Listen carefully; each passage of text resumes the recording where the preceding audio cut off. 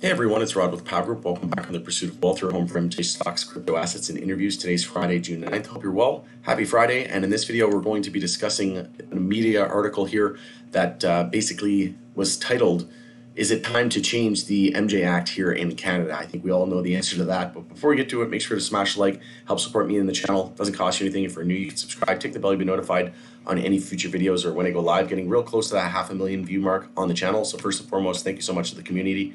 I really do appreciate the support, all the people that support me along the way. Definitely wasn't easy. And like I said, I really do appreciate each and every one of you.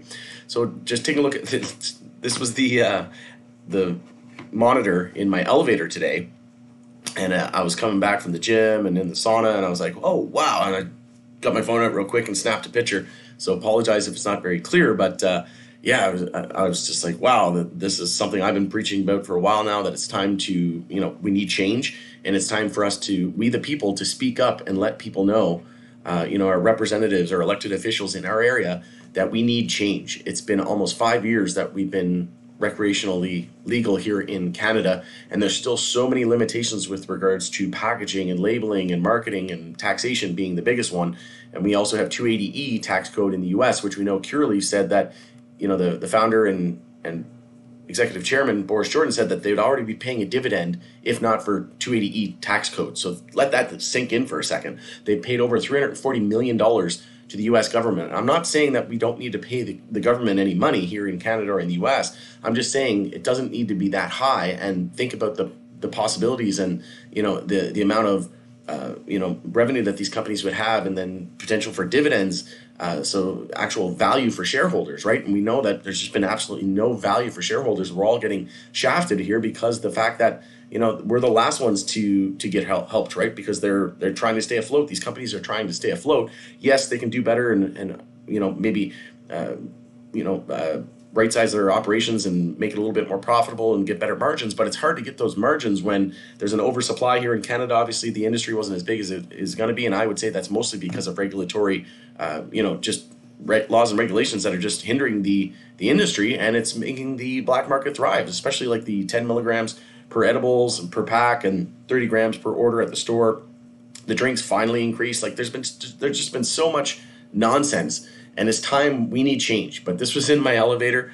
Like I said, just contact your representatives, let them know that we need change. But it said, is it time for change for the MJ Act? And absolutely it is. And there's a link here. If you just go under my page here and click on community, you can see that page, or that post, sorry.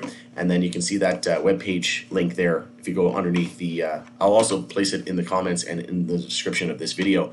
But here's the article. I went and searched it. It is City News Everywhere, which is Vancouver. And you can see here it's titled, "Is it time to change the MJ Act?"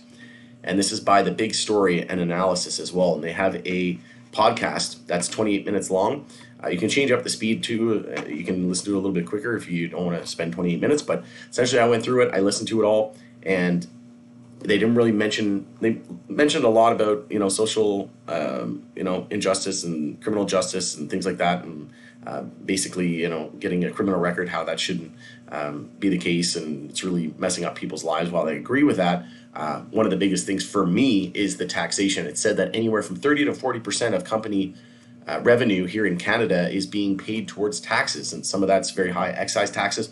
I did a video saying that there's I think it was over $200 million or somewhere around $200 million in unpaid federal excise taxes here in Canada. So not only is the Canadian government the biggest beneficiary of legalization of MJ here in Canada, they're also the biggest creditor for these LPs, right? There's over 1,000 licensed producers here, which is just not needed. We're probably going to see many different mergers and acquisitions and consolidation in the space.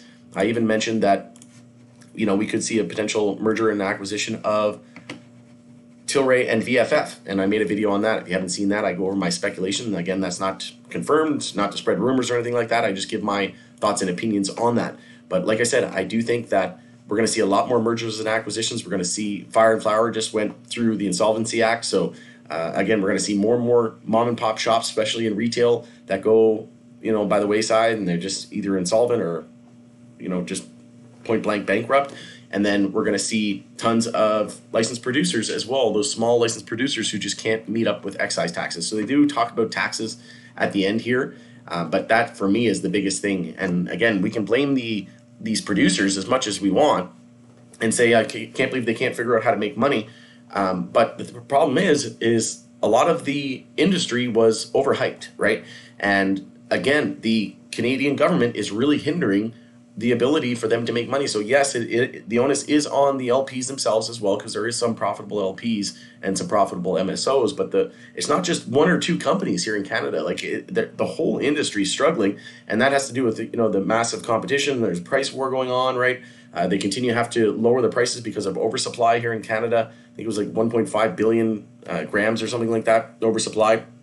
So again, they keep having to lower that price in order to not just have to write off and dispose of different assets and things like that, right? So this oversupply thing is really hurting, and then the limitations from the government and taxation, right? These excise taxes and this high taxation. Yes, the governments need to get paid, but do they need to get 30 or 40% of companies' revenue? Like that's really hurting their margins and their bottom line and their profitability, right? So if we can just, and the federal government here in Canada has said, Justin Trudeau said it's time for the federal government to get on board and start to support the MJ industry. Like I said, it's been almost 5 years. We need change. Now's the time. We the people. Yes, it's the producers to a certain extent, but I would argue that it's the Canadian government that needs to get their acting together. They're the biggest beneficiary from a taxation and pulling in money from this, and they're the ones hindering it the most, right? And they're the biggest creditor for these companies with these high unpaid federal excise taxes. So we need to start to support this industry. And like I said, reach out to your elected officials and representatives in your area, and let's make our voices heard.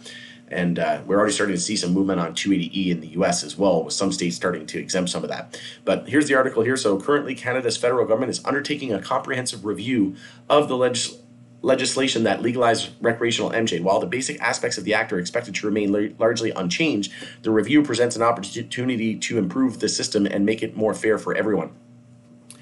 Akwasi Owusu-Bempah, Associate Professor of Criminal Justice at University of Toronto and co-author of Waiting to Inhale, MJ Legalization and Fight for Racial Justice, says legalization lacked measures to repair the harms of MJ-related convictions. I think the biggest oversight was really the lack of acknowledgement of the impact that drug prohibition and MJ prohibition had on Indigenous, Black, and other marginalized communities, period. So again, while I agree with that definitely, and there's some companies in the U.S. where some states where a portion of their revenue and their profits go towards schools and things like that in these in communities that were affected by the war on drugs. So I think that's a great way to go about it. And the government's, like I said, especially here in Canada, just raking it in. So maybe they need to start putting some more of that towards, right? Like the federal government definitely has to get their piece of the pie. They're going to get paid first. We know that. But they need to be taking all that money, right? It's time to support this industry and give back to the people who need it most. And especially shareholders as well. You got to have them in mind, because we know that we've been shafted, right? And that we're the last people that companies are concerned about, right? Because they need to stay afloat. And then the government's just been sitting there twiddling its thumbs, sitting back with his feet up, getting all this money, and they're the biggest creditor, right? So now they get all these unpaid federal excise taxes, hundreds of millions. They're going to come after these companies. There's going to be tons of bankruptcies, tons of insolvencies left, right, and center. And pretty soon they're going to start coming after this. But I think with Fire and Flower, with over 90 stores, like a couple thousand employees, them going insolvent, we've seen this time and time again. Alethea as well is struggling, merger there. So again, we're starting with Red, White, and Bloom. So we're starting to see this time and time again. And again, I think that this could be a wake-up call. But various aspects of the legal MJ industry, including the pardon process, licenses, and overseeing boards, resemble the days of prohibition in one way: a lack of racial justice and the inability to provide true amnesty to individuals who deserve it. Will Canada's review address these issues and implement change? So again, check out that audio, that podcast. Let me know what you think. I'll drop the link in the comments and in the description. And it's also on my my YouTube page, under the community page, under the comments of that post. But it is time for change. And like I said, here in Canada, the biggest thing for me is going to be taxation. But we know that a lot of our names are down 80, 90%. Most of the names that are down over 90% are in Canada. Some of them are down 99% from February 2021 and all-time highs.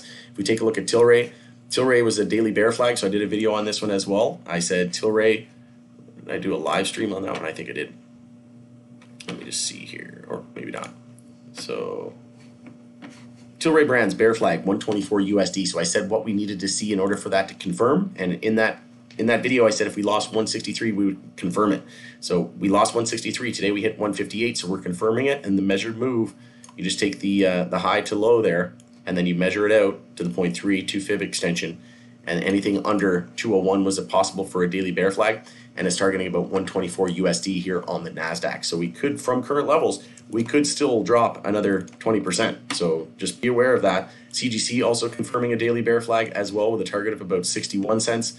OGI, not yet confirming it, but the more names that start to confirm daily bear flags, the worse it is, and the more that we can potentially see it across the sector. Hexo dropping down over 10% today. I'm going to do another video on that one with the discount between Tilray and Hexo, but essentially Hexo vote will be on June 14th for the approval of the deal. But we're starting to see more and more bear flags, and like I said, it could get worse before it gets better. Don't be surprised if we drop another 10-20% on some of these names, but like I said, it is looking promising here into the end of the year, where we could see the MJ Reviewal Act here in Canada. That could help with product labeling, social justice and racial justice systems and things like that, and pardons and criminal records, all that stuff. We could see distribution, we could see labeling and packaging and taxation, all those things, hopefully marketing as well. We start to see some leniency there and really start to see the federal government here in Canada to support the catch up and support the industry, like they said. And then, like I said, what I think is really going to knock us out of this bear market is either the MJ Act reviewal here in Canada, some positive changes there. We could get legalization of medical at some point.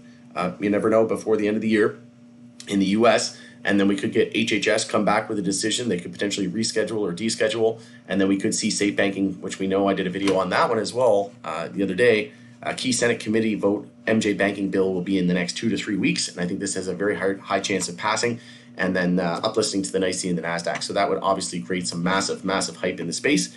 And like I said, we need change. We need change in the US. We need change here in Canada. And the fact that companies are down 99, some 80% from all-time highs or, February 2021 highs, or down 90%. Like I said, most of the LPs here in Canada are down, somewhere from 95 to 99% from February 2021 highs, right? And now's the time where we could potentially see some major catalysts, in my opinion. So going in it there, let me know what you think in the comments below. Again, I'll drop the link for that podcast and that article in the comments below. But always love hearing from you. We'll continue the conversation in the comments below. Have a great day. Happy Friday. Hope you have a great weekend ahead. Like the video, share it, subscribe, all that good stuff. And we'll see you in the next video. Take care.